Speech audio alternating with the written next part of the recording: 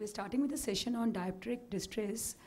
And in this session, we'll be discussing the biometry solution for all kinds of eyes.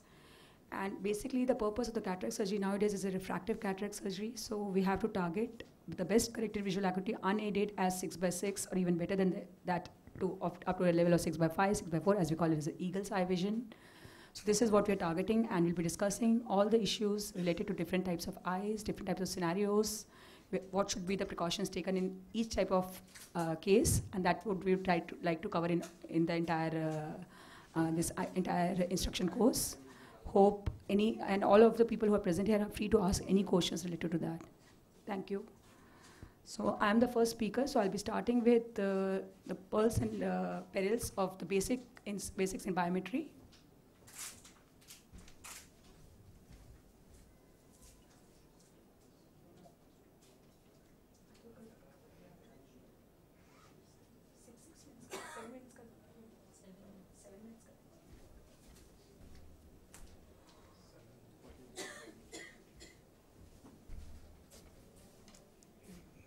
Which one is yours? First is this. The second one. Second one.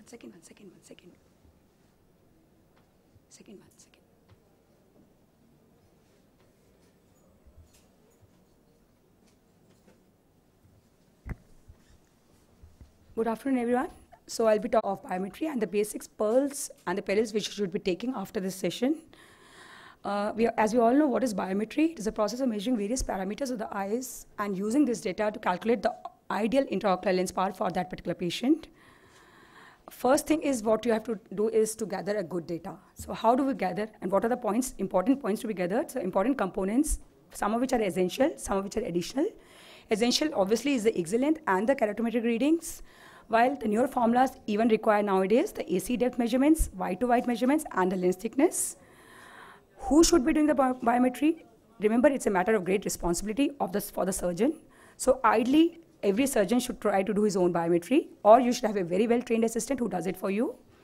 When it should be done early so that it gives you an appropriate time to calculate the IL power. This is especially useful when you have odd powers, very low powers or very high powers of ILs, so that you can give time to the company to arrange them for you, and time to counsel the patient what type of refractive correction does he want. Are you aiming for an emetropia in such cases, or are you leaving him with some residual refractive error? Keratometry, as we all know, is the estimation of the corneal power. A good K measurement is important not only directly for the IL power calculations, but indirectly it has a role in the estimation of the effective lens position. And obviously the estimatic correction, since as I told you, it is a refractive cataract surgery nowadays, obviously you have to counter the pre-existing astigmatism also by a cataract surgery. There are various modalities. I'm not going to the details of which you can use to take the keratometric readings. Remember, the tips and the tricks while taking any keratometric readings is please calibrate whatever instrument you're using, calibrate it regularly. Ensure that is a very good tear film. It is an untouched cornea when you're doing your basic readings. You should not have used any applanation or any contact procedure before that. Accurate centration is important. Please always occlude the other eye of the patient and ask the patient to fixate on the fixation light, and take average of multiple readings. It should be a dark room. If there is an evident scarring, then obviously in those cases you can use the other eye values. And always recheck if you get extreme values of less than 40 diopters or greater than 48 diopters, or if there is an asymmetry of greater than 1.5 diopters.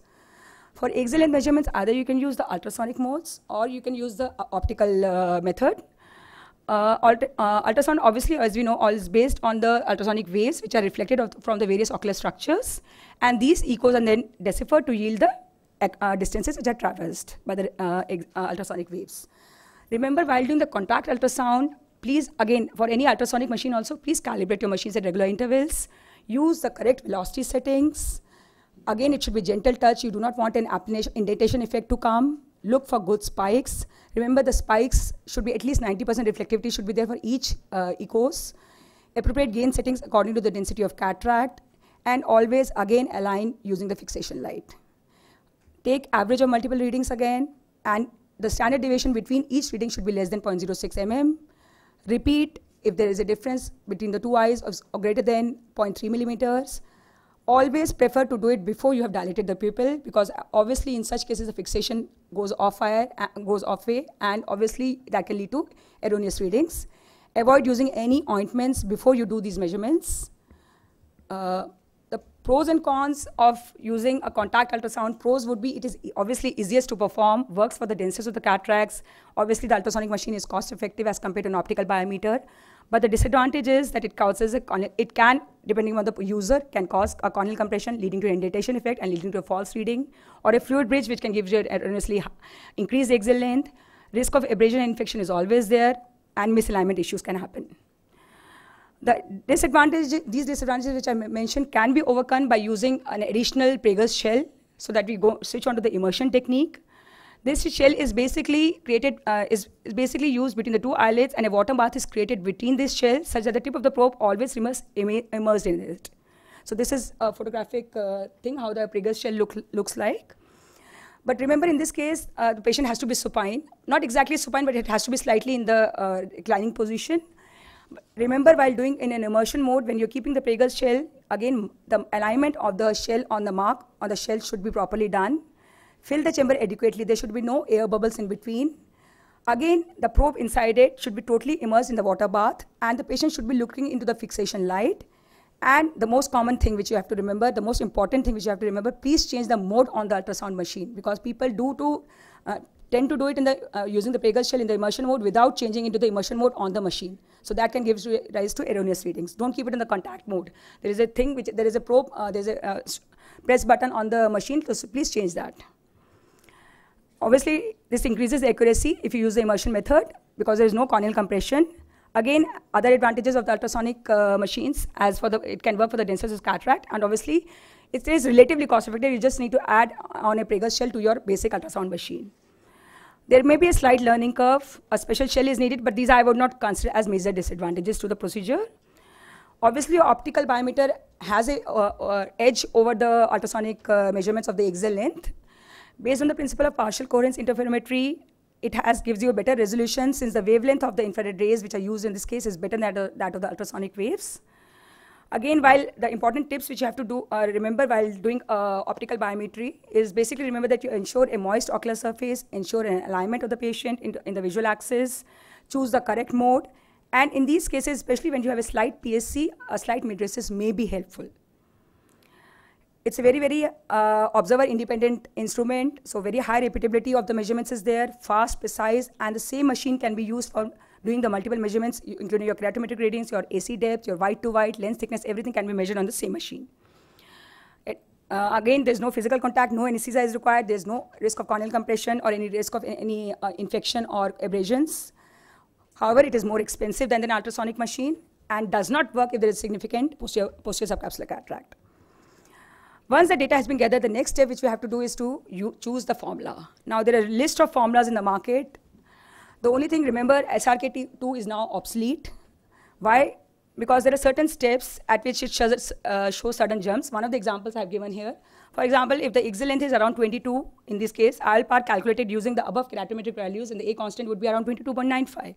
However, if the same thing, axial length is differing only by 0.01 mm, that is, it is 21.99, and you will land up with a difference with using the SRK2 with a difference of 1.03 diopter in your IL-par calculations. So there are 4 readings where this jump takes place. So that's why the SRK2 is an obsolete formula, because it gives you very, very erroneous readings at this specific range of axial lengths.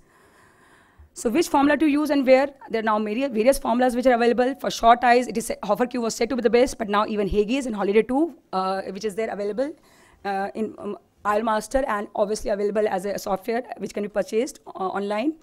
Then we have average. For average eyes, you can use any of the formulas. The Barrett is now being incorporated in most of the optical biometers. And for the long eyes, Barrett, Olsen, Hagees, and I think my next speakers will be talking about the long eyes and the short eyes separately, which formulas work best for them. This is basically, you should just remember there are various types of IL formulas, some of which are based on vergence, some of which are based on ray tracing, and some of which are based on artificial intelligence. The Hill RBF is the one which is based on artificial intelligence. Still, even after, despite your best efforts, you may land up in a scenario where there is an excellent surgery has been done, there is a pristine cornea, there is a quiet eye, but the patient is still unhappy, and he has landed with a high refractive error. So what is, I'm not going to talk about optimization out here in details, which will be covered by another speaker, but basically our need is to hit the target. So remember to optimize your results. How you do it, probably a speaker who's talking about the optimization will talk about it, so I'm just skipping these slides. In the end, I will just like to summarize that while doing biometry, please keep in mind that both eyes should be measured at the same time. Always use the correct mode. Remember, most of the individuals, almost 92% of the individuals have excellence in this similar excellence, and they're in the range of 21 to 25.5 millimeters. So if you're going off these parameters, please recheck, recheck, recheck. Most corneas, again, are similarly regularly curved and similar between the two eyes. In 99% of the cases, they are in between 40 to 48 diopters. So if you're off these readings, please recheck, recheck, recheck. Look for asymmetry between both the keratometry and the excellence. And if there is asymmetry coming on repeated readings also, please think of conditions which are responsible for it, like a staphyloma, a vitreous lesion, or a corneal scarring, or an amblyoptic eye. Repeat the measurements if the average corneal power, which I've already told, is less than 40 or greater than 48, or if the exit length is less than 22 or greater than 25, or if the difference in the exit length between the two eyes is greater than 0.3 mm, if the difference in the mean corneal power is greater than 0.9 diopters, difference in the emetropic implant power is greater than 1 diopters. Repeat on different days with different machines, and use multiple formulas, because obviously you're trying to minimize your errors. And always remember, in case when you have to shift over during the surgery from a in-back position to the sulcus position IOL, so obviously you'll have to change your IOL power accordingly. And for different dioptric powers, it's not the same that you always minus 0.5 diopter for each whatever is the thing. For hypermetropic power, it is obviously more difference would be there, and for a myopic power, it would be less difference. Again, remember, if you are supposedly changing during the surgery in IOL, please remember to recalculate your powers at that time before you implant the IOL. And also, another thing which is important to remember is, if you have done the optical and the ultrasonic measurements, or you have done excellent measurements in different modes, there are different A constants for each IOL. So please ask your manufacturer for the A constant is different for an optical measurement and is different for an ultrasonic measurement. Remember that as well while doing your calculations. And always keep on auditing your own results for optimization. And special situations we'll be talking about in the next, by the next speakers. So basically just remember these special situations. All these special situations require extra diligence when you're doing the calculations, so that you can get the best of the refractive outcomes of your cataract patient. Thank you. Any questions anybody would like to ask?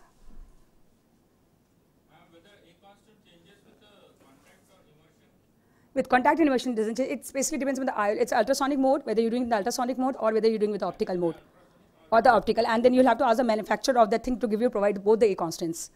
Most of the imported IOLs are giving that. Indian companies are not giving, but you can always ask for the companies, people to tell you the A constants for that. But remember to change it when you're doing your calculations, because otherwise it makes a huge difference to your results.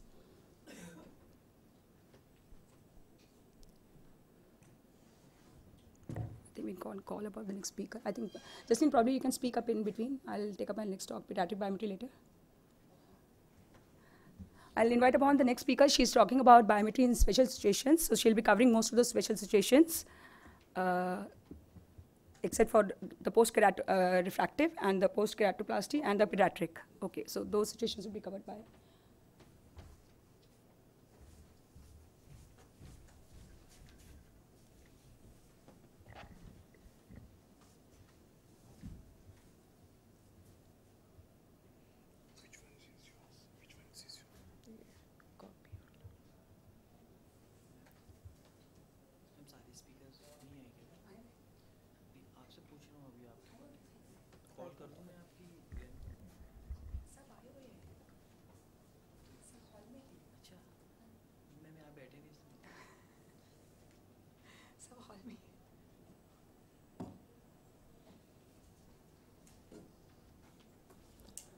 A very good afternoon to all of you.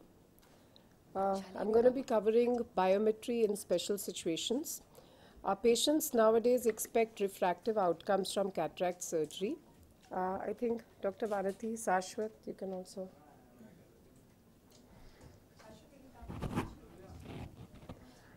So our patients are expecting refractive outcomes from surgery, and in most of them, the ones who have an average eye, we are able to provide in over 90% of the patients nowadays this result of 0.5 diopters within target refraction if we are using the newer generation formulae and using optical biometers and personalizing our A constants. However, keep an eye for the unexpected, also look out for any inter-eye asymmetry, and in such patients it's always important, like Dr. Vinita said, to repeat measurements. The keratometries can be done by maybe different machines. The biometry should be repeated to assess for any, to come up with any surprises. In these patients, it's important that we counsel them regarding the fact that they may not fall within the expected 0.5 or 1 diopter range, and that they could be requiring glasses post-surgery.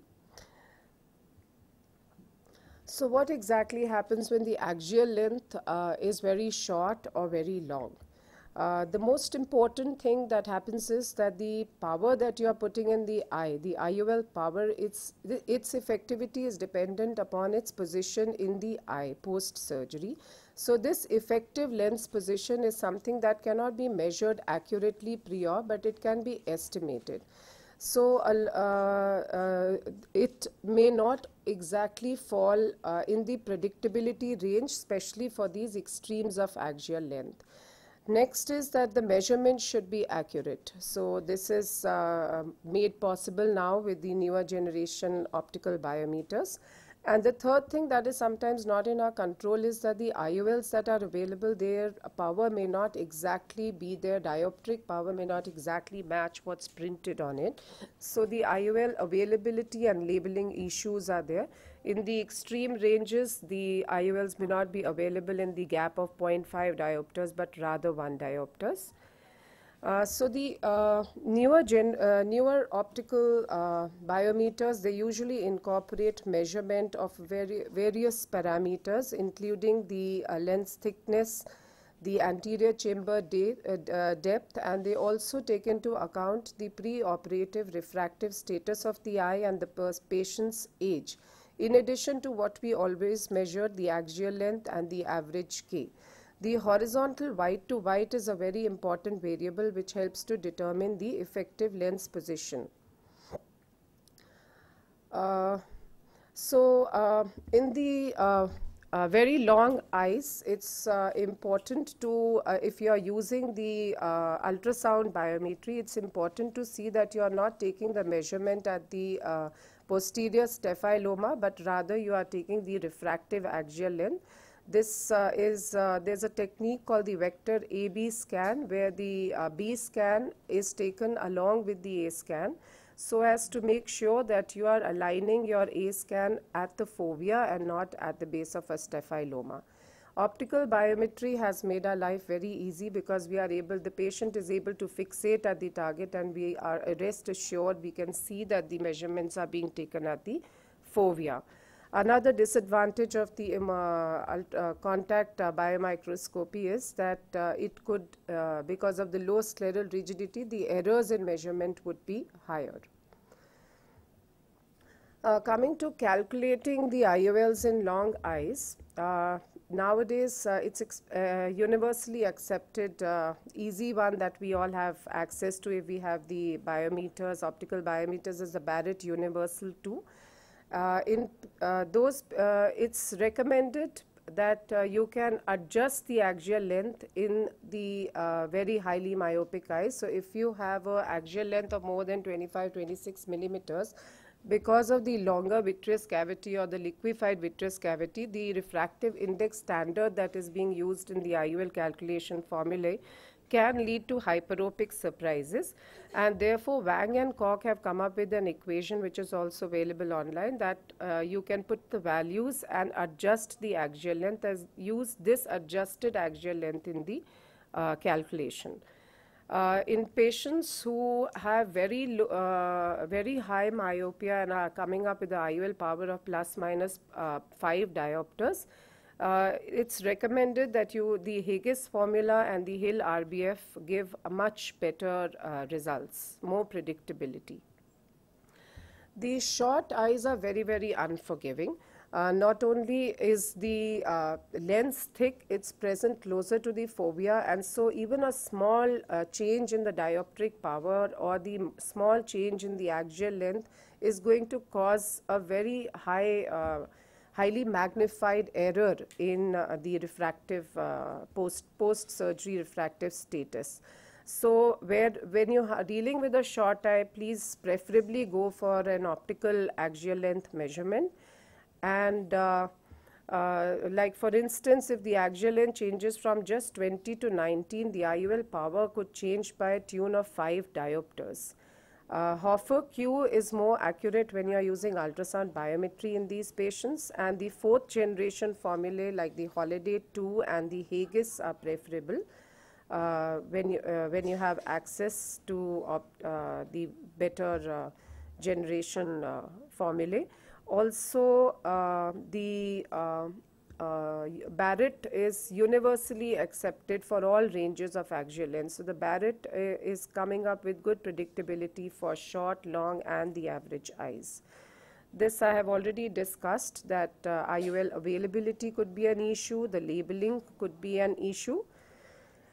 And a lot of us are going in for multi-formula comparison when you are dealing with these extreme axial lengths, and this helps us to get a better idea of predictability. So if you have 2 formulae which are recommended for that axial length and they are correlating with each other, the probability goes up that the patient would be happy post-op.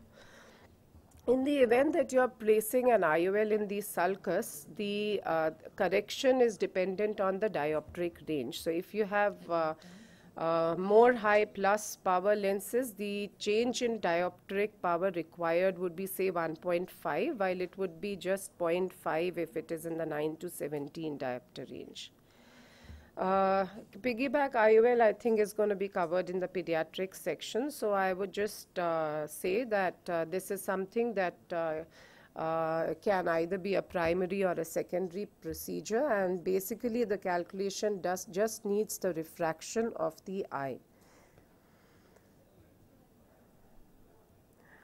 In the silicon oil filled eyes, the velocity of sound changes, and the conversion factor that is to be applied to the measured axial length is about 0.75. Optical biometry is certainly preferable because in that case you don't need to go for this correction factor. There you just press the mode as the silicon oil filled eye. And if you have to calculate a plano-convex lens to be fitted in these eyes, there is a formula available, and usually the power is about +3 stronger than that indicated by the standard calculation. In the aphakic eyes and the pseudophakic eyes, again there is no issue if you have the optical biometry. But in immersion biometry, even in pseudophakic eyes, it's better to just set it at the aphakic mode and reduce the gain. Jasleen, can you be a little bit faster? And use the speed of 1532 meter per second.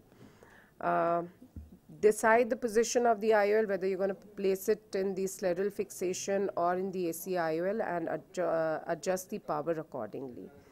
So there are a lot of formulae that are available now, and there is a lot of interest, especially in the 4th generation formula like the Hell RBF and the Olsen. And of course, till that time, if you have the IOL master, you can use the multi-formula strategy. You we are finding that Barrett is usually working fairly well in these patients, and always counsel them preoperatively. Especially if they are going in for higher end lenses, about the possible chance of requiring glasses. Thank you. Dr. Jasleen, any questions from the audience? Okay, then we'll come to the next talk, which is about the optimization, as I was talking about in my talk. So I'll invite Dr. Shalini Mohan to talk about IOL power optimization. How to optimize your own results so as to get the best refractive outcome.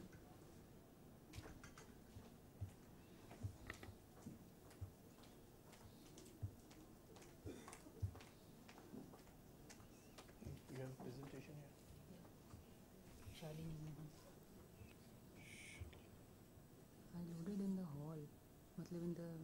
PV dome, right? Yeah.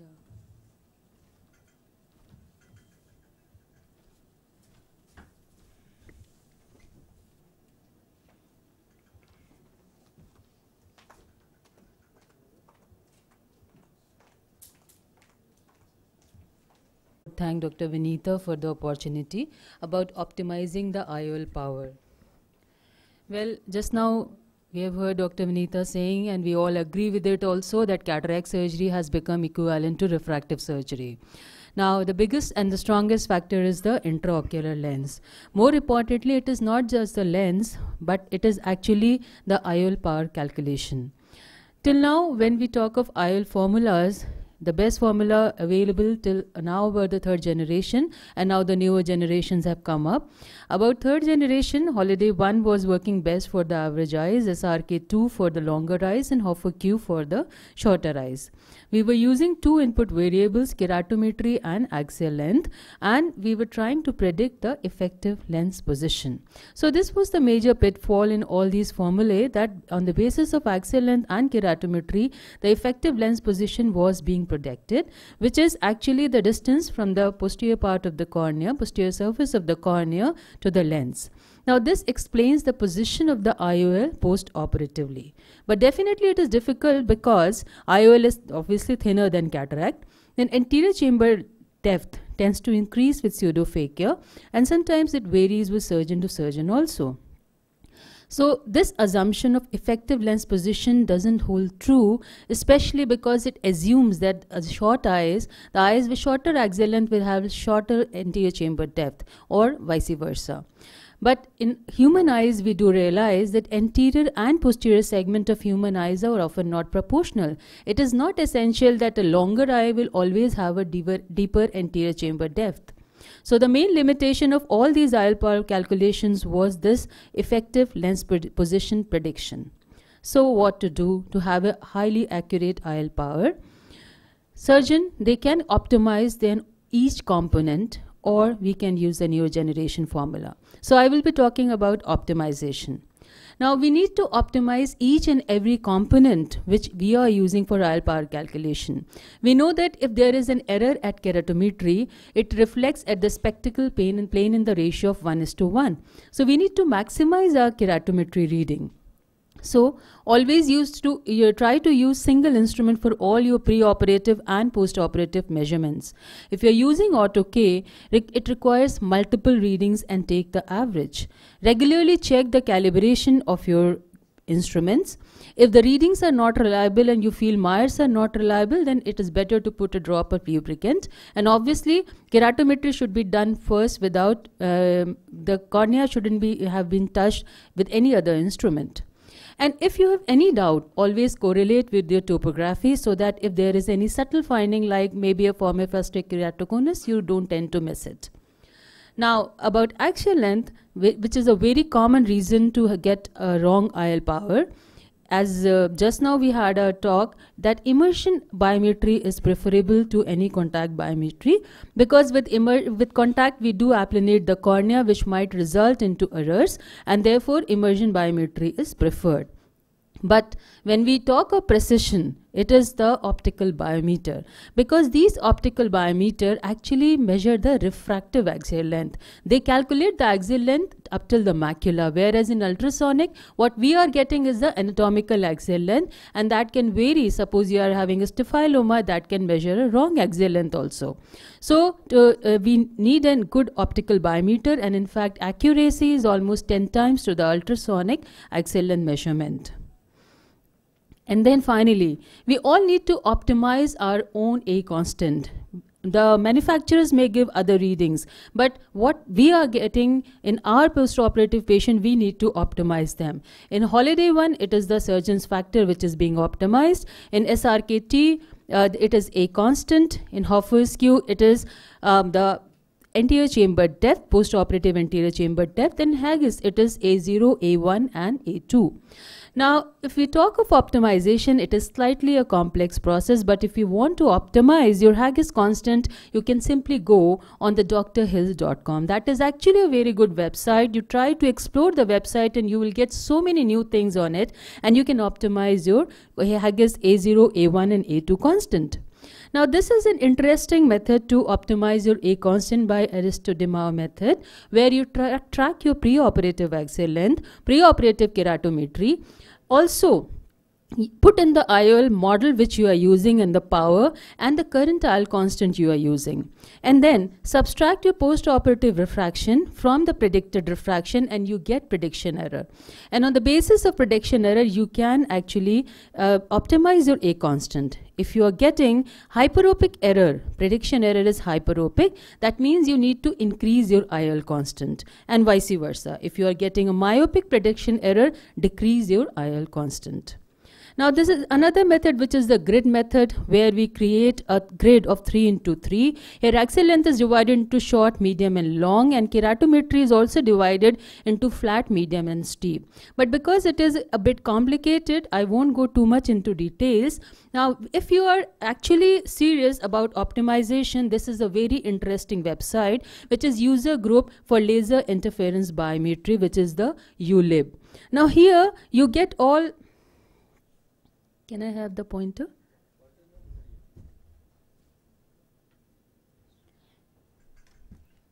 So you can see that all the, if you open this website, there are so many names of all the biometers. Whichever biometer you are having, you simply have to click that. And once you click that, what you get is another page where you can enter all your data in the form of Excel sheet.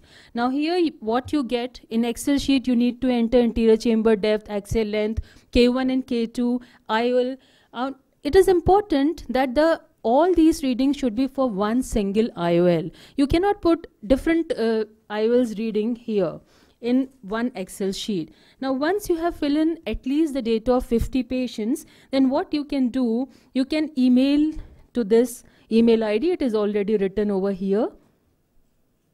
Here you can email, or you can give it to the representative also, and then you will get your A constant optimization, and then you can use that A constant for that particular make of the IOL for which you have entered the readings.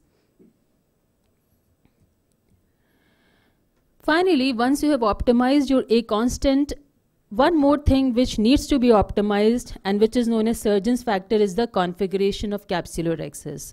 So you need to have a good centered capsulorhexis which is covering the IOL from 360 degree, and equal coverage is very, very important, because suppose the diameter is larger and the IOL is rising up. Obviously the effective lens position has changed. Now the postoperative refractive error would be myopic for all these patients. So the rhexis rule says that the capsulorhexis should be round centered and covering the optics all around. So to conclude, I would say that minimize the number of variables. So try to use a single instrument. Verify all your measurements whenever necessary. Immersion ultrasound is preferred only if optical biometry is not coming, but prefer optical biometry. Carefully track all your records and optimize your own lens constant, and then create a round central and circular capsulorhexis. Thank you so much for your kind attention.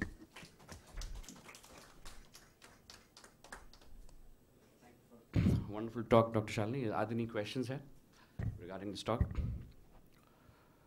Yes, please. Regarding online calculation of the valid, what you are saying, there is a AC dip on the board. What AC dip shall I put? Because what AC dip from the ultrasound biometry immersion I am getting, that is the AC depth of the lens in position. Obviously, it is not the IOL in position. So once you have done with your surgery, right? In post-operative period, change the mode in the pseudophakic mode. And if you have used acrylic IOL, make it acrylic. Now whatever the anterior chamber depth you are getting is the post-operative anterior chamber depth, and that you can feed in. That is the depth from the cornea to the anterior surface of IOL. That I will repeat in the next biometry. Yeah, after. About the biometry, preoperative Barrett 2 You online. have to use the endo-ACD. Endo-AC depth of the preoperative parameter of the eye. And I am telling you that that is the depth of the endothelium. From the endothelium to the anterior surface of the anterior capsule, yes. Anterior Yes, capsule. yes. But what is a calculation measurement, that is the endothelial depth to the IOL Yeah, anterior yeah. surface. That is Actu- not clear because IOL is That is the much less post-operative thick. anterior chamber depth, So, but you are doing a what is preoperative. the guideline? Because there, Barrett 2 formula, there is a guideline for to put the AC depth. Now, let me answer this. Now, whenever we are using optical biometer, it is from the posterior surface of cornea we are measuring anterior chamber depth. Whenever you are using immersion, it is from the anterior surface of cornea, or ultrasonic biometer measures from the anterior segment of cornea. So you need to subtract the pachymetry reading if you are using ultrasonic biometer. For optical biometry, you can feed in directly over there in the biometer. My question was not that. My question was that if you are measuring the original lens power depth from the anterior capsule to the whatever Yeah. endothelium or anterior surface of the cornea. Yeah. But formula is determined by the artificial lens, artificial pseudophakic lens. So that doesn't match with this lens. No, So no, for exactly. what- there is a there should be any guideline because there is a point. Barrett 2 formula. What's length? Resting position is not something you can estimate pre-operatively. I am not telling. For if I want to calibrate by the Barrett 2 formula, what AC depth shall I put? That I want to know. Because there is a space is there, Barrett 2 formula, K1, K2, axial length, and your AC depth, post-operative. This AC depth that is That is why Barrett to lens thickness is also there. So in Barrett's, you Thickness is also there. So when the lens thickness is incorporated in the formula, then whether you're calculating, so this is your cornea, this is your anterior surface of the lens, and your IOL sits here. Okay. So because this lens thickness factor is there, that is why you can just put this, and lens thickness also you are putting, so all these things will be taken care of. Lens thickness भी डालेंगे तो वो आ जाएगा. Okay, thank you. So it is the anterior chamber depth which has been calculated by the machine. You can simply put in that anterior chamber from the optical biometer. Yeah, and lens thickness is also calculated by a biometer. You can input. Yeah.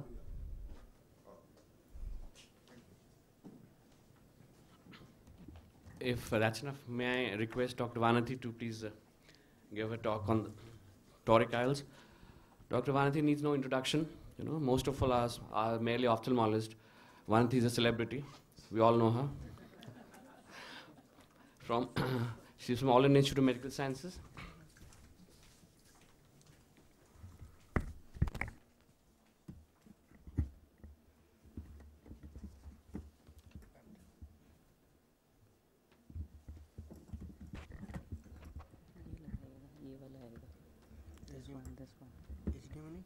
इसमें नहीं आता है कुछ halls में आता है कुछ hall में नहीं आता मैं करूँ कोशिश ठीक है कर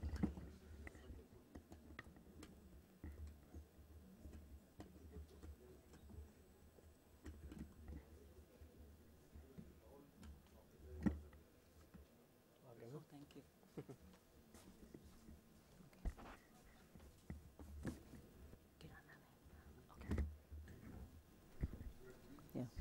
Thank you. I think Vinita is out, and thank you for including me in this nice biometry course. So my topic is talking to you about how you refine torics with the use of intraoperative aberrometry. Currently, this is the only thing which we have in our alma mater to refine our results when we are performing premium IOL surgeries. I have no financial interest in the mention of use of any of the devices or equipments through the course of this talk here. So what we have with us right now is known as the ORA, or what it means is the OptiWave refractive analysis. And this equipment has this particular console which can be attached onto your operating microscope, and it also has this standing cart here which has an inbuilt CPU with the software embedded onto it, and we use the operating microscope to image the image and do the imaging to calculate an intraoperative refraction of the patient while we are operating after we've extracted the lens, after we performed your phacoemulsification, and it gives you a prediction of the IOL power which you need to use for this particular case to be put in here. The only difficulty with this, it is of course a sophisticated, expensive equipment here, and this occupies a significant amount of your space between the eye and up to the operating microscope. So there is a sterile cover which is there, so the surgeon gets a little intimidated because you do not have the freedom of space of moving your equipments the way you would otherwise be moving around in a surgery without the aura as such. I won't go into much of the theory, much of it is already available if you want to read about it in the net, but just to touch upon the optics, how this aura system works. It images light on into the eye here, and the light gets reflected back from the retina here, producing a wavefront by passing it through a system of optics of this particular device here, and this produces a particular wavefront image by passing it through a pair of grids which are placed at a particular, the gratings are placed at a particular angle between each other to produce a significant fringe pattern. This fringe pattern is captured by a camera and is analyzed through a complex formula system based on which the refraction, the aphakic refraction of the particular eye is given to you. And based on this refraction, the IOL which is going to be best suited for this eye is then given. So this is the particular system, the aura system, and when we use it in combination with image guided systems such as the Verion, this becomes the Verify system, and this currently is the most sophisticated or the most well developed system which we have with us to predict the accuracy of our IOL power which we are implanting here. This gives you a continuous assessment of the patient's refraction throughout when we are doing the procedure, and it can predict the IOL sphere accurately, the cylinder, and the axes which you have to align when you're doing premium IOLs such as toric or multifocal toric IOLs here. So this is the top of the line device which we have out here, and when you look, this is how it is going to, this is the image. We generally have to switch off the microscope light and then do the capturing of the image, and you can see particularly here the patient has to fix. The one other thing is you will have to do all your surgeries under topical for this particular, because the patient needs to fix into the fixating light for accurate alignment of the optical system of the image capture here. And when the patient is fixing out here, and then you put on the capture button here, and then it captures the image and it displays the amount of aphakic refraction and gives you the prediction of the best possible IOL power. So you can take a series of about 2 or 3 captures during this, and based on what you're getting, you could then select from your inventory the accurate IOL which you need for this particular patient. The downside of this system is you also need to have a well-stocked inventory here. Again, the downside is the current commercial available systems do not give you steps lesser than 0.5 in terms of diopters, in terms of spherical powers, and terms of sphere. So that is the limitation to which you can use this device, though you can refine your spheres and cylinders to the level of 0.1 and 0.2. So this is the accuracy, or this is the range which you have. It can measure over a range of -5 to +20. The sphere accuracy can be taken down right up to about 0.25, and the repeatability when you do is about 0.13.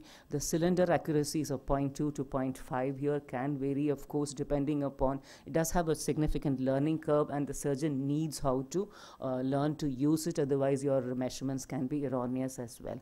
So what does it actually do, and how does it enhance the outcome of the astigmatic of any particular cases here? It is particularly useful in astigmatic patients and in post-LASIK patients by giving a real-time estimation of the cylinder, the amount of cylinder and the magnet and the axis of the cylinder. It helps you to refine or optimize the outcome of the surgery which you are doing.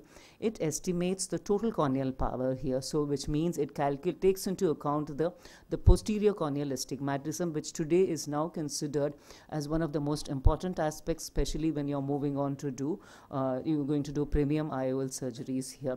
So it helps you to decrease the amount of postoperative refractive surprises here, and this is how it can be put to best use when you're using in special scenarios, especially in very long eyes, in eyes with high astigmatism, in eyes with post-refractive surgery procedures here. These are some of the grid patterns which you see, and this is the image which you'll see on the image cart here. And when you're off axis, it's going to tell you in which axis you need to rotate your toric IOL, and once you've achieved the optimal position and image, again it's going to give you an NRR, means no further rotation is required in this particular case here. Due to lack of time, I think I will not run you through much of the other theory here. But why are we making such a big fuss about this in toric IOLs? It's because a 3 degrees misalignment can decrease the effectivity of your postoperative results by 10%, and at 10 degrees can go as high as 33%. So that's why it's particularly useful in cases where you're looking at higher astigmatism, post-LASIK cases, and higher toric power. So I'm just going to run you one of my patients' clips here, and after having performed the phacoemulsification, this is an IOL which we have put in, and I'm imaging after the IOL has been put in to see the accuracy. This is the fringe pattern which appears on, and you have to see the uniformity of the fringe here to see if you are in the correct position and in the correct alignment here. And it gives you a selection or a range of IOLs here, and you'll have to learn how to tailor it or to optimize it to the best needs of the particular eye which you are dealing with. And that's where you've seen, and you've rotated back into position, you're able to see an NRR. The latest Vavion suits do have incorporated the total corneal astigmatism as well in these patients in these formulas today. So the latest systems which we have with us today can probably give us the best possible accuracy than what we had earlier. A few words of advice or caution for those of you who would be using it is that you need a good operating microscope with optimal illumination. The patient needs to be fixing properly here, and IOP needs to be in the higher physiological range when you're doing when you are capturing images, and you'll have to take care of any factor which causes corneal disturbances like the speculum pressure, the surface drying, viscoelastics present on the surface, corneal haze. The system does not work very well, and the patient's tilt and positioning is not correct. Your image capture could be not correct as well. I think in lack of time, I would not run you through the examples which I have here, and if we have time, perhaps we can get back to see how our postoperative results featured in a couple of our cases, and how it really helps us to refine our results in terms of toric IOLs and multifocal toric IOLs. Thank you for your patient hearing.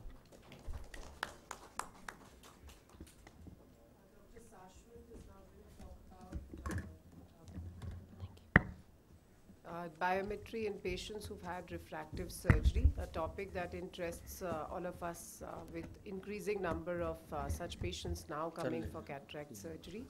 Please, which Eye Center in Delhi?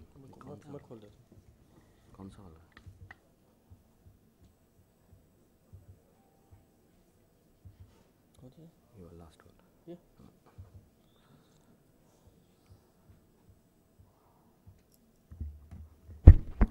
Good afternoon, gentlemen. Let me welcome you to this topic, post-refractive surgery IOL power calculations, which can alternatively be called as biometry from hell also. The calculations are so difficult. And let me welcome you, and along with me this lady here, Sharbat Gula, from the land of the radial keratotomy. This is not very well. Now, what is the problem? Why are there so many problems in a post-RK or a post-radial keratotomy LASIK IOL power? There are basically 3 problems. Unlike Apollo 13, we have 3 different problems. The first one is the least of all, instrument error. The second is keratometry index error, quite a sufficient one. The most important is the formula error. There are 3 different problems to be solved here.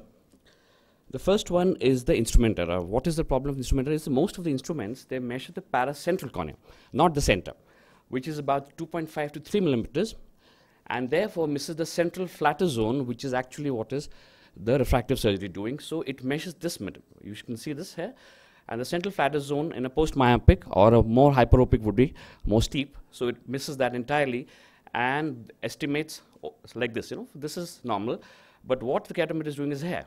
So it is measured the paracentral, not the center. Similarly, in hypermetropes, it is the steep part totally missed, and therefore it overestimates by almost 15 to 25%, which is quite a bit. This is not a major problem because the ablation zones are very large now, 6 millimeters, so it is compensated. The second problem is considerable one because this is a index of refraction fiction. So the fiction thing is that we've always assumed the index of refraction of cornea to be 1.375. So sorry, it's gone back. And this is not really 1.375. It was done historically so that a 7.5 radius could correspond to 45 millimeter for 40 millimeter diopter, and also assumes that the ratio of anterior to posterior corneal radius is constant, which is about approximately 82%. This is not true. As it changes, as you can see here, it changes because now the anterior surface is getting ablated, and in hypermetropia, similarly, the anterior surface is getting ablated. Obviously, the ratio is not the same anymore. And this is not true at all, and this overestimates again the corneal power. So this is a sufficiently important error which we have to take care of. And the third one, to solve these two errors, we have to do directly corneal power measurements, which can be done by either OBSCAN or Pentacam or OCT, whatever you have. We have do OCTs mostly, or Pentacam is now very important. And what it does, it overcomes this measuring curvature of both the surfaces. Rather than the anterior, it covers both the surfaces, all these three instruments, both the surfaces, particularly the Pentacam, which you can use the lovely Scheimpflug image, capturing 25,000 points in 2 seconds. And we use the EKR. EKR is 4.5 equivalent carrying. There are 5 different maps of the Pentacam. We use the EKR.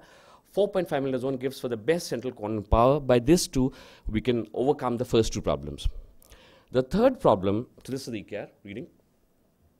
And the third problem is the formula. So the third generation so-called American formula because of Hoffer Q, Hollidays, SRK2, they all pick the ELP. We talked about ELP. Dr. Shalini took a wonderful talk on that. Predicted by the axial length and the keratometry. Now, because the K is flat, so automatically we assume that the ELP is more anteriorly. Now, this is not actually true because there is actually no change in antechamber depth. And this you can see, this is the ELP measured by keratometry, but a flatter keratometry does not assume that it should be anteriorly. Actually, there is no change in position at all. So to this problem, what do we do? This gives an incorrect IL power calculation, and we have to adjust this IL formula. Otherwise, the flat central cornea will underestimate the IL power. We do this in 2 different ways. Either you have a very expensive holiday IL consultant, or you apply the double K correction method.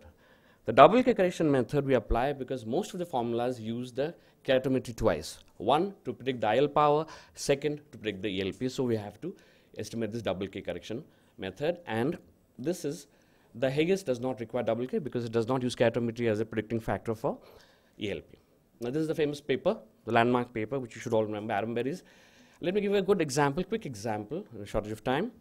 And this is a study of, real study of course, a preoperative keratometry of 45, post-refractive surgery became 36, and axial length of 24.5 with an anti-chamber depth of, I haven't put tangible. Let's say we want to put 118.9 A constant.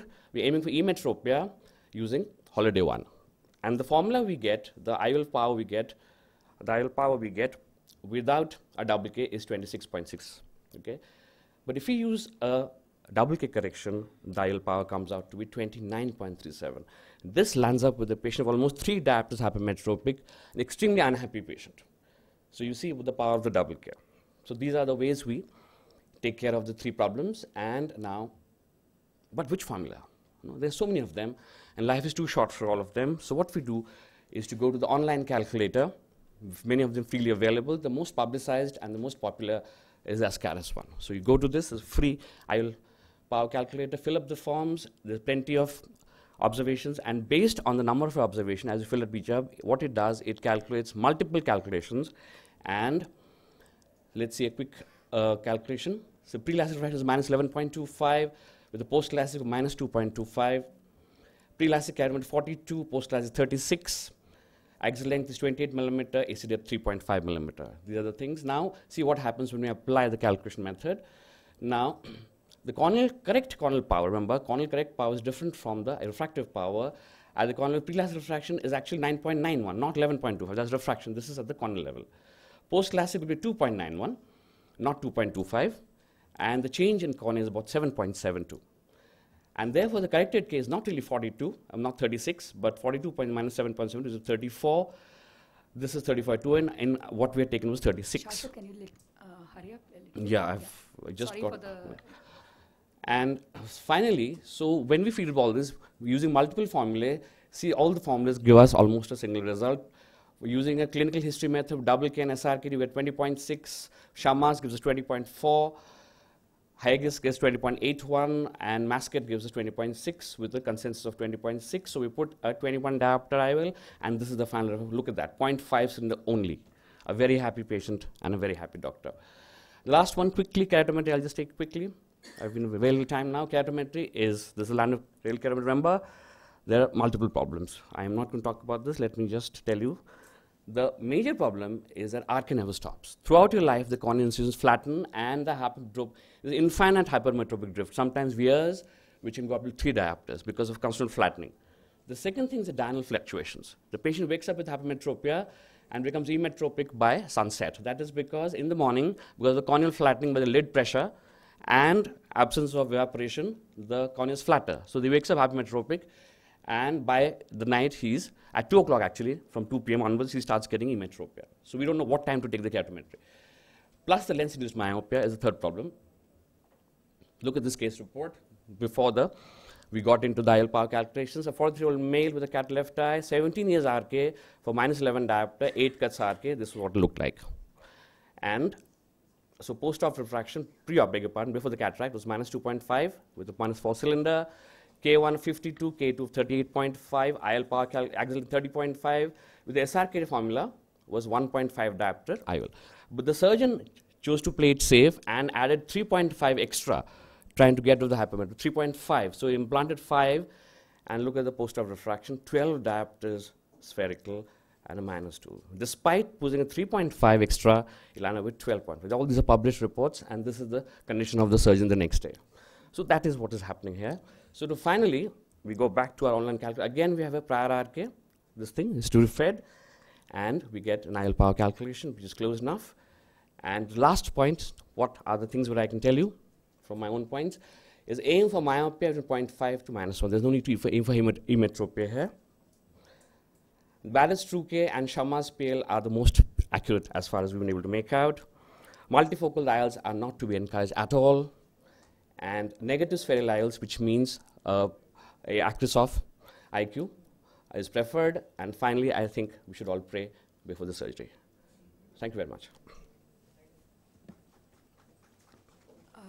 I think we'll have to cut short on our talk, so we'll just talk about the refractive surprise, because that's what everybody is afraid of. So we'll try to cover it in the next 2-3 minutes, because we'll have to cut short because of the short of time. So we'll probably have to cut through the next 2 talks, the pediatric biometry and the post-keratoplasty. If you have any personal questions, you can ask related to that. I'd like to thank Dr. Vinita for giving me a chance to be part of this wonderful course.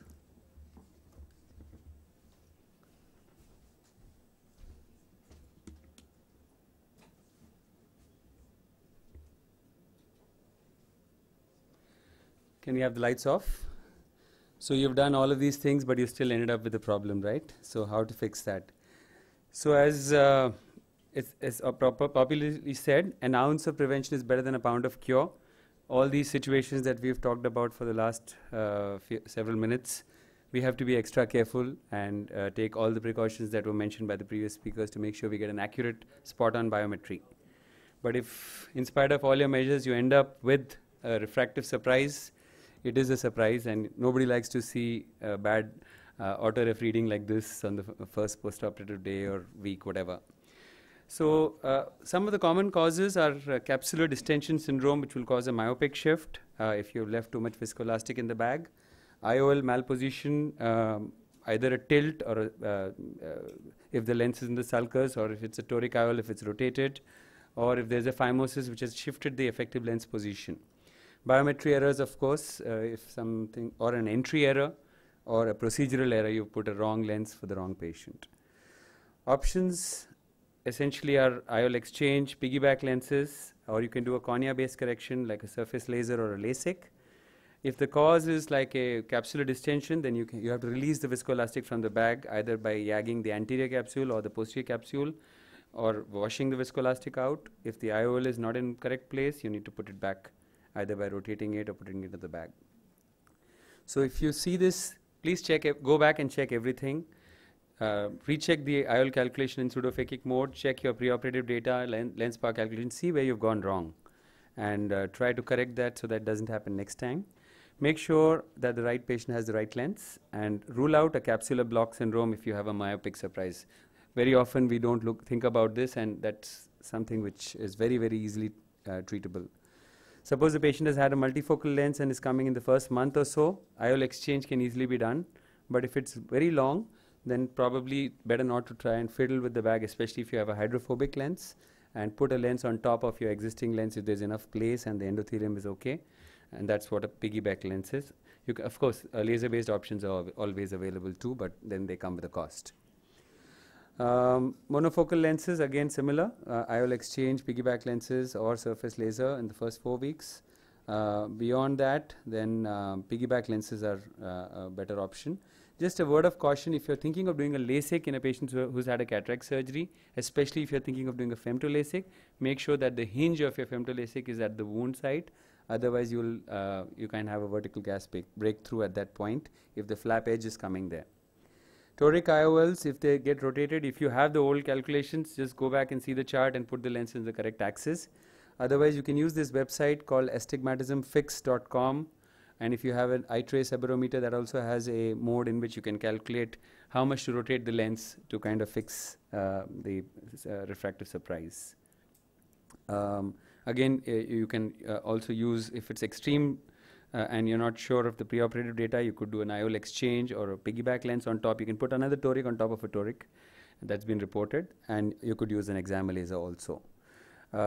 If the problem is if you're thinking of doing a lens exchange, a good idea would be to put your lens into the sulcus or into the anterior chamber, and then put your new lens in the bag first, and then you cut the other lens and remove it. And that's to make sure that you don't damage the capsule in the process of removing your first lens.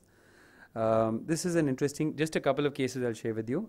Interesting case, uneventful cataract surgery, immediate post-op refractive surprise, 2 diopters, and you can see at the edge of the lens, you can see an outline. I'm not sure if you can see it.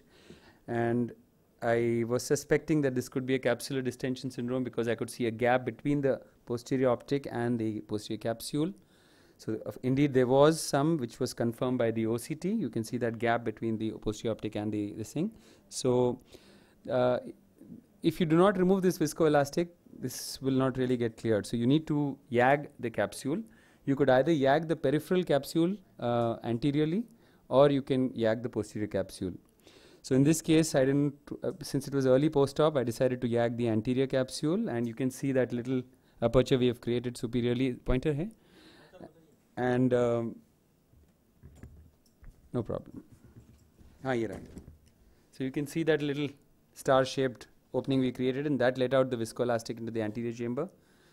Same thing you can see on retroillumination, a more magnified view of that opening. So everything got okay, and if not this, you can yag the posterior capsule. Sometimes the peripheral yag doesn't work, and then you have to yag the posterior capsule also, or you can go back and wash. A thorough wash of OVD would prevent this kind of a problem, especially behind the lens. This was another patient. She had a multifocal lens. You can see with time she had a phimosis and also a significant hyperopic surprise. This hyperopic surprise was the early post-op also. And then she was lost to follow-up, and then she came back with this. The hyperopic surprise had increased a little bit. So obviously the problem was of a biometry error, plus the phimosis also had shifted the lens anteriorly, and perhaps that was also contributing. So it was planned for a piggyback toric, and there was a significant cylinder as well. So we planned for a piggyback toric Sulco Fix, which is from IOCare. We also have another Sulco Flex lens available from Rayner. Both of these are for piggyback purpose. That's what this lens looks like. So it's got a 4 haptic 4-point fixation. So you can see there's significant amount of phimosis, and you can see the multifocal lens is otherwise well centered. So we just kind of used a scissor to kind of enlarge the capsular opening like so, and then essentially inflated the sulcus with viscoelastic and put this lens. This, you can see it's got 4 haptics, and you just put it into a cartridge injector and inject it into the bag, into the sulcus, and gradually nudge the 4 haptics in place. You needn't really do a peripheral aridectomy, but if you want to be safe, you can do one. And you can see we managed to enlarge that capsular opening and put the lens there. You can see the gap between the first lens and the second lens on the slit. So we'll not go into this. So I'll just tell you how to do the calculation. If it's a hyperopic error, whatever is the refractive error, multiply by 1.5, that gives you the lens power to be used. If it's a myopic error, multiply by 1.2, and that's the power that you could use. Sulcoflex from Rayner is the other lens, and you can see that the angulation is such that it will not cause a pupillary block. So to conclude, refractive surprises are best prevented by good biometry practices and surgical safety practices. But if it happens, it's not a big deal. It can be easily treated by cornea and lens-based procedures with good outcomes. Thank you. Thank you everyone for patient listening, and my apologies to the next sessions of the next all the chief speakers and the chairperson of the next session for outshooting our time. Thank you.